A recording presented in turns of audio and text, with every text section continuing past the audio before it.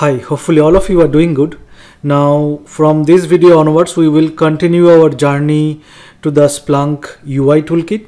So if you remember, previously we worked on a couple of videos where we discussed about what Splunk UI Toolkit is, and we basically created a simple component, and also we have seen how to spin up a local web server to see the component and whatever changes you are doing it, just to develop the component over there, right?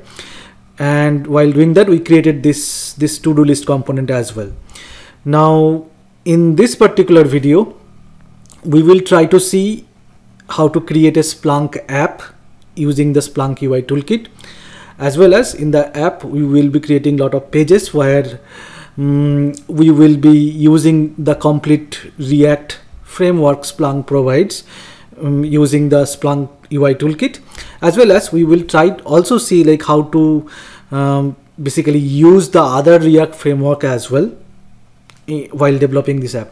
So what I am thinking is probably we can build an app, end-to-end app, one by one pages, and then we will see it. So probably we can see it. We can develop a deep learning app which will have all the details, let's say, related to how to train a model, how to use a particular model, those kind of stuff, right?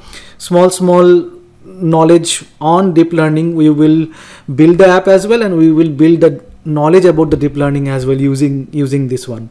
So hopefully it will be a good exercise to do it. So as a first step, what we will do is first today is we will see how to use this Splunk UI Toolkit to create a new Splunk application. So what I have done it over here is under my D drive, I have created a folder called Splunk UI Toolkit apps. You can create any folder of your choice. Okay. Now first I will go to this particular folder. So from the command prompt, first we will go to that particular directory here, right? We will go to that particular directory, so we have to go to D, and then as we have discussed before, right, while creating this new component, so we uses this Splunk create to initialize that monorepo over here, right? So we will be doing the same stuff over here as well using this npx@Splunk create, right? So if you see, it is saying that this particular directory does not look like a monorepo, so it will initialize it. Now previously, while creating the React component, we selected this one. So to create the React app with a React component, I will be selecting the second one over here. Now it will ask you for the name of the component.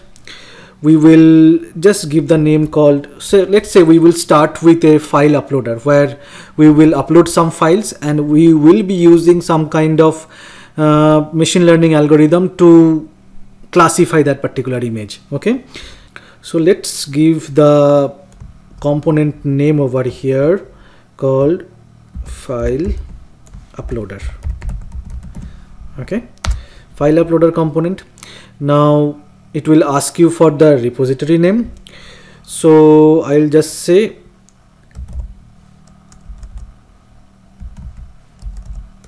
Splunk deep learning app repo. Okay, so I'll give the repository name like that. Now if you see, it is asking for the name of the app, so I'll give Splunk deep learning app YouTube. Okay, so this is the app, we will be creating it over there. Now if you see, it has initialized the particular repository. If I just go over here, it created a folder called packages.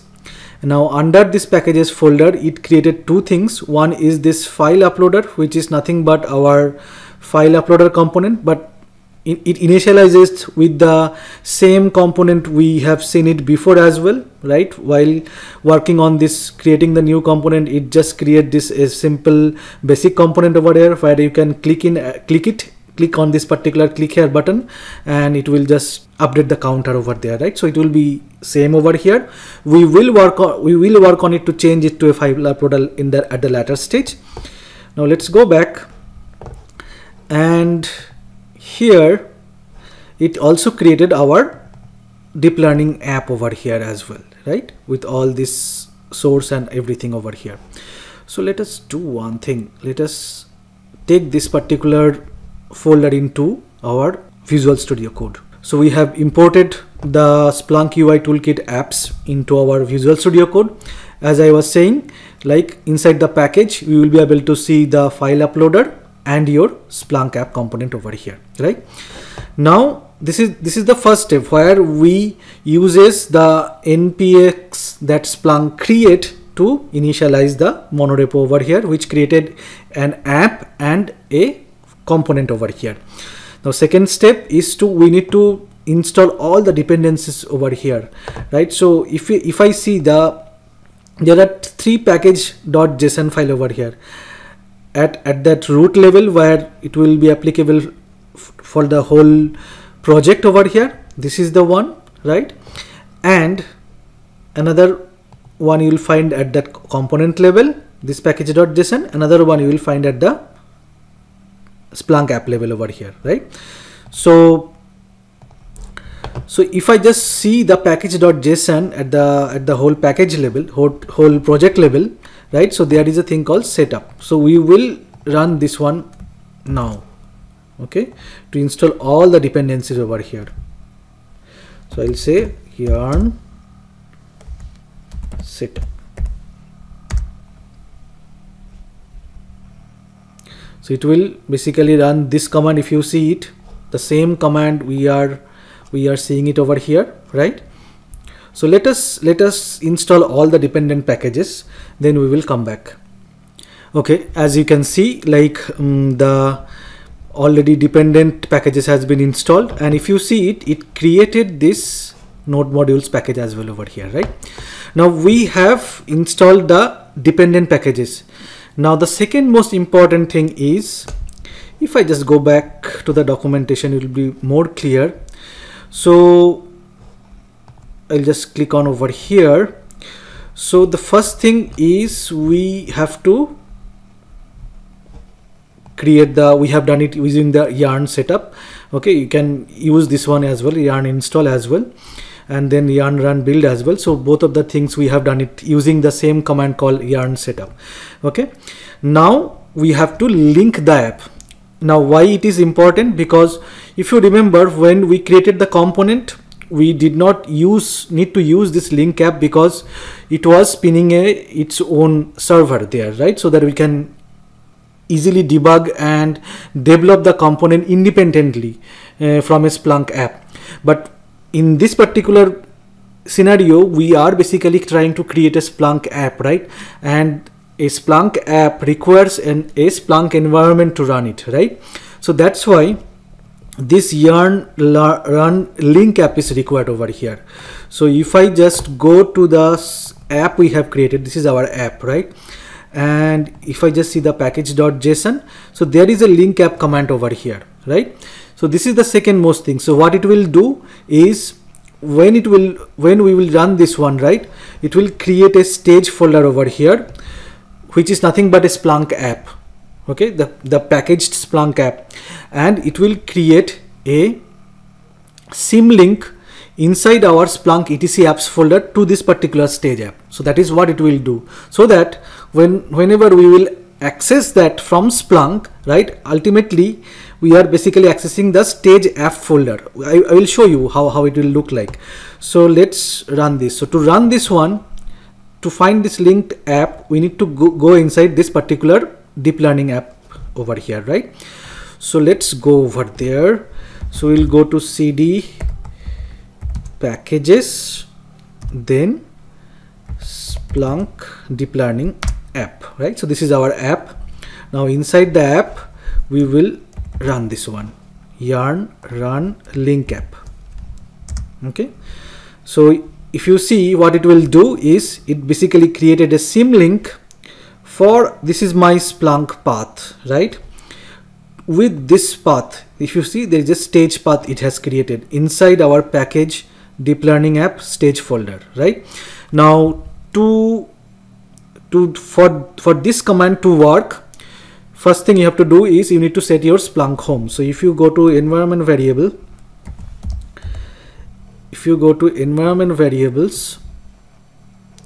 right, and you need to make sure you have set this particular Splunk home, otherwise this command will not work at all.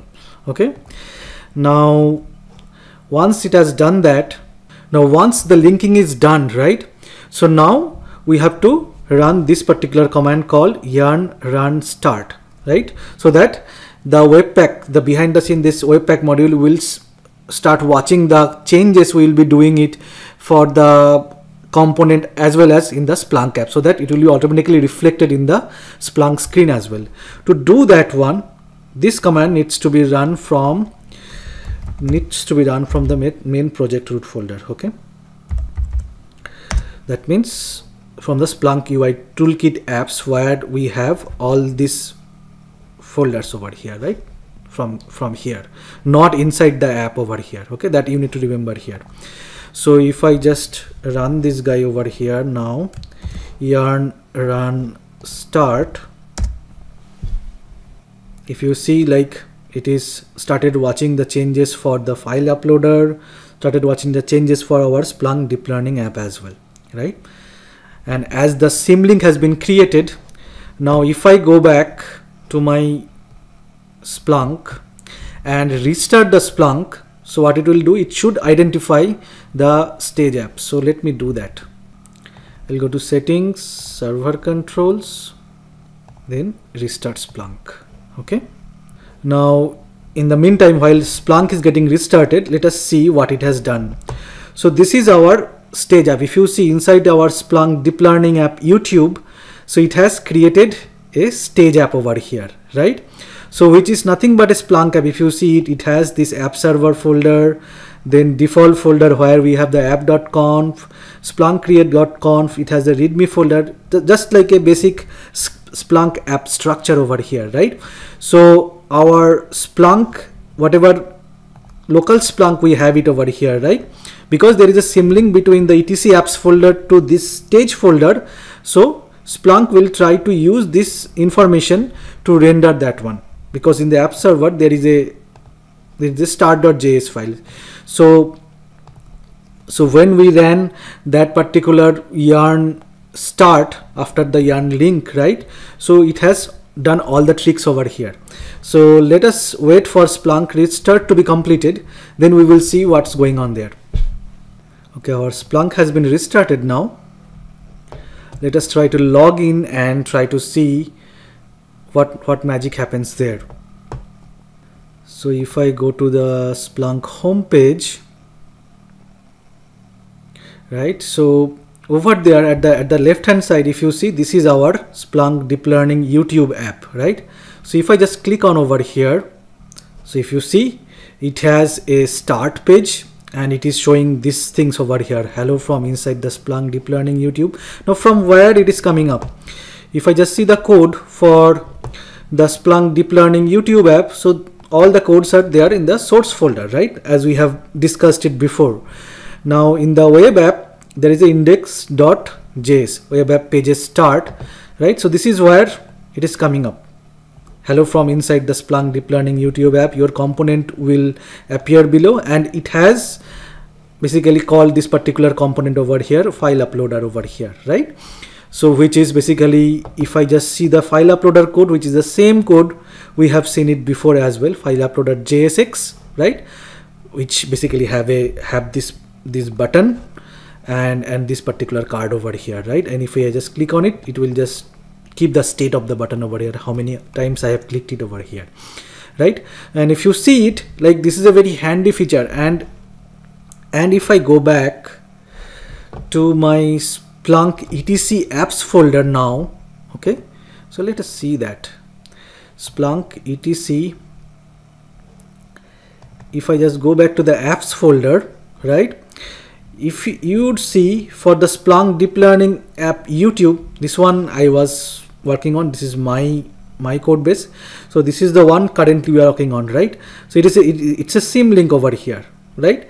And if I just double click on it, so it should go to our app server default, whatever stage folder we have seen it over here inside this particular stage folder inside the Splunk Deep Learning YouTube app here, right? And if you see, if I just do some more changes here, it should be reflecting when I will be refreshing the page over here as well. But for that to work, there are a couple of things you need to understand. Okay, I'll just go back over here to etc system local folder, because Splunk always cache the JS changes over there, right? So there is a web.conf file, and if I just open it, so you need to set these two things to 0, cache entries limit and cache bytes limit to 0, so that Splunk will not keep any cache. Now if I just make a change over here, let's say in the app over here, YouTube 1, I'll just give, okay, and if I just refresh it here, it should show the YouTube 1 over here.